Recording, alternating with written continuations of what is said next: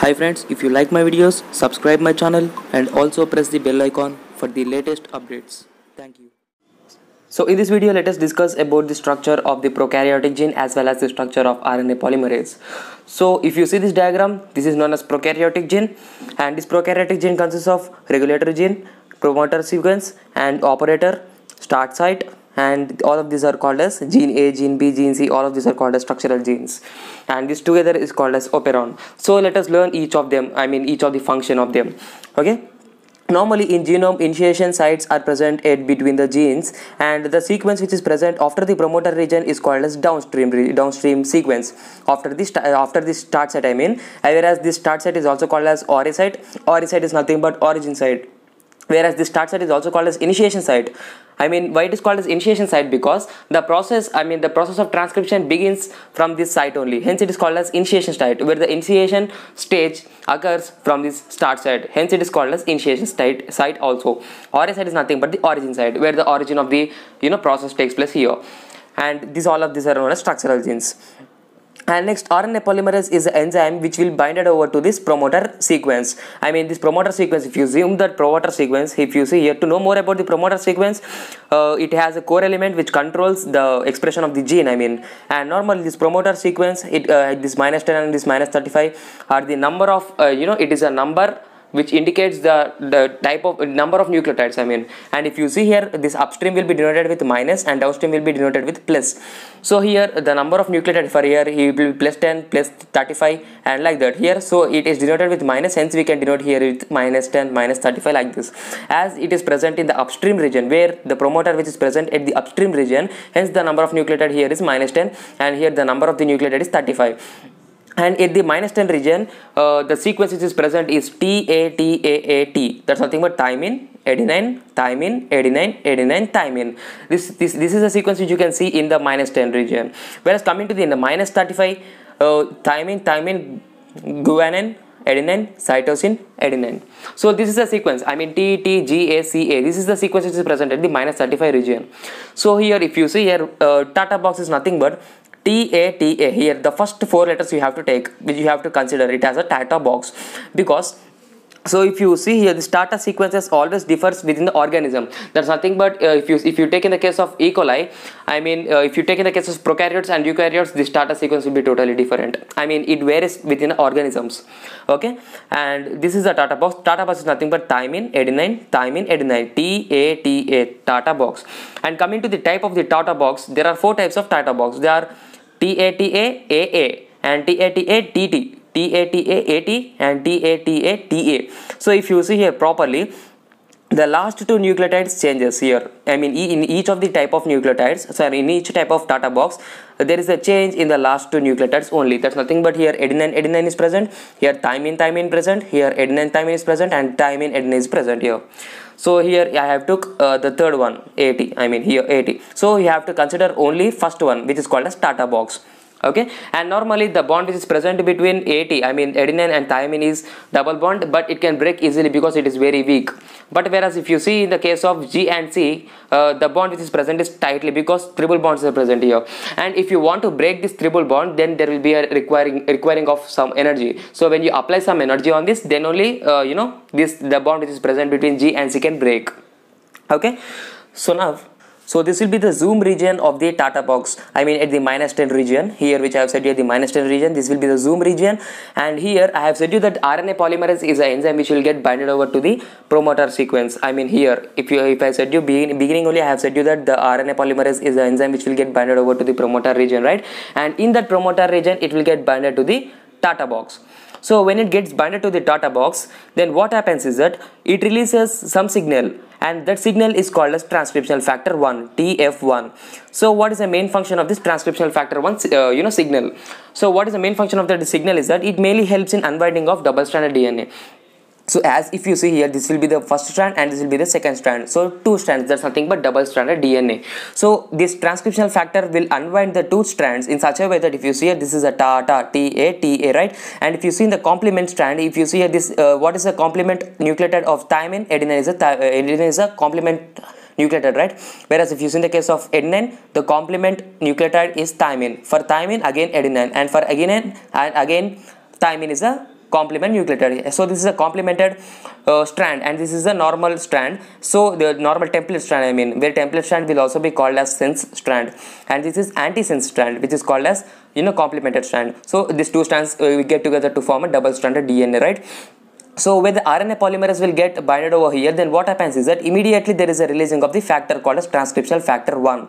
So this transcriptional factor 1 will mainly helps in unbinding of the double stranded DNA. So that's nothing but like this. It forms a bulge-like structure, and that bulge-like structure is called as transcription bubble. So it is like a bubble-like structure, right? This is the bubble is known as transcription bubble.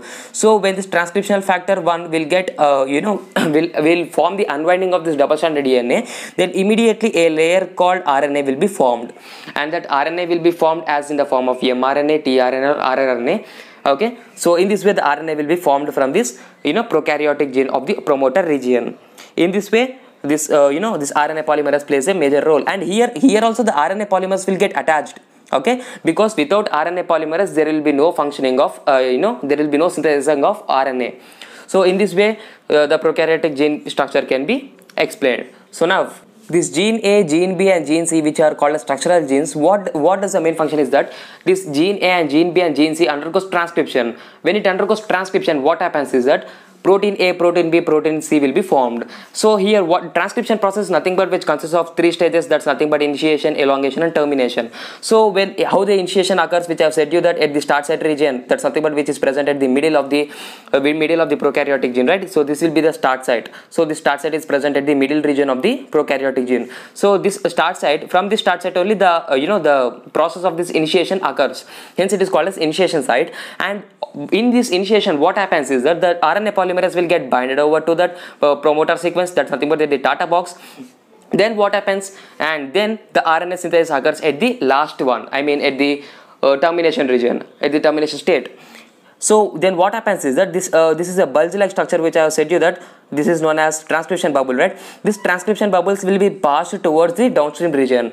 I mean it moves forward to the downstream region. For example, I have said you at the promoter region the bulge, this transcription bubble will occur. So when the transcription bubble occurs, then immediately 1 unit of RNA will be formed, which I have said you here. At the 1 unit of RNA will be formed. For example, if you take this is 1 unit of RNA. So when it will be formed, when the transcription bubble is formed at the promoter sequence, I mean at the Tata box. So when that bubble will be moved towards forward direction, I mean towards the downstream direction, then the RNA synthesis occurs. I mean then the more amount of RNA, 2 units, 3 units, and 4 units amount of RNA will occur. So when it occurs, when this transcription bubbles will move towards the forward direction, then the RNA synthesis will also be increased. So this is one of the important thing which you have to remember. Coming to the structure of RNA polymerase, Audrey Stevens and Gerard Hurwitz are the scientists who gave the proper structure of the RNA polymerase in the year of 1960. And coming to the another scientist, Roger de Kornberg is a scientist who gave the detailed images of the RNA polymerase, I mean digital images of RNA polymerase in the year of 2005. And coming to the year of 2006, he was awarded with the Nobel Prize. So coming to the structure of RNA polymerase, which was given by the Audrey Stevens as well as the Hurwitz.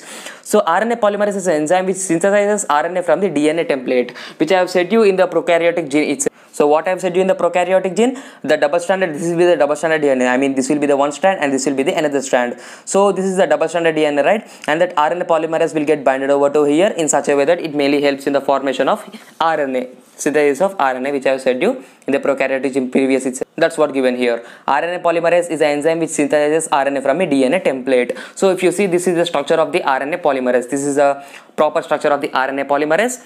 So if you see here, it consists of 2 alpha subunits, 2 beta subunits, 1 omega subunit. And here this is not a subunit, this is a factor, rho factor, we will call it as a factor. And normally the RNA polymerase doesn't consist of this rho factor, it doesn't consist of rho factor. So this will be only the structure of the RNA polymerase. So why I consider this rho factor here, because without rho factor this RNA polymerase is in inactive form, So why it is in inactive form? Because without rho factor it cannot get binded over to the prokaryotic gene, but the synthesis of RNA doesn't occur.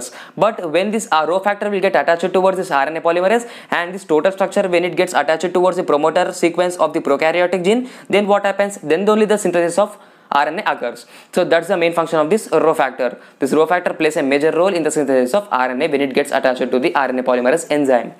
Okay, and this beta subunit are the largest subunit which is present in this total RNA polymerase structure. And next, coming to the alpha subunits, these alpha subunits are called as core enzymatic subunits, and beta subunits are called as catalytic center or catalytic site. And this beta subunit consists of rudder domain, which mainly helps in the stabilizing DNA and RNA hybrids.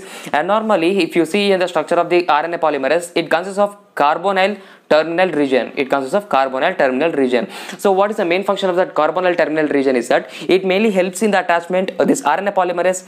This carbonyl terminal region will mainly helps in the attachment of this RNA polymerase to the promoter sequence, which I have said you in the previous only. So this will be the promoter sequence, right? So this RNA polymerase will get binded over to this promoter sequence. So how it get attached towards this promoter sequence is nothing but with the help of this carbonyl terminal region. So this carbonyl terminal region will make the RNA polymerase to get attached towards the promoter sequence. Okay, it will get interacted with the promoter region. I mean the promoter sequence which is present in the prokaryotic gene. Okay, so normally you have to know about these three. That's nothing but RNA dependent RNA polymerase, DNA dependent RNA polymerase, RNA dependent RNA polymerase, and template independent RNA polymerase. So what are these three? So if you see here, when the synthesis of RNA occurs from the DNA, then the enzyme which will be required is DNA dependent RNA polymerase. Listen to my sentences properly. When the synthesis of RNA occurs from the DNA, okay, when the synthesis of RNA occurs from the DNA, then the enzyme which will be required is known as DNA dependent RNA polymerase. Okay, so when the RNA synthesis occurs from the RNA itself, again from the RNA, then the enzyme which is required here is known as RNA dependent RNA polymerase, and this both comes under the classification of template dependent RNA polymerase. So coming to the template independent RNA polymerase, here it occurs in the absence of template molecule.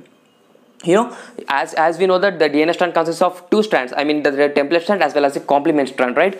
And this enzyme is mainly used when there is the absence of template molecule. So when there is the absence of template molecule, even though the synthesis of RNA occurs, how it occurs? Because of the presence of this enzyme known as template independent RNA polymerase enzyme. So the best example of this template independent RNA polymerase enzyme is known as poly-A polymerase. So this is about the structure of RNA polymerase. So hope you would understood this video, and if you like this video, just subscribe my channel and also press the bell icon for the latest updates. And if you want to share your friends this video, the link will be given in the description box. You can share it. So thank you for watching this video.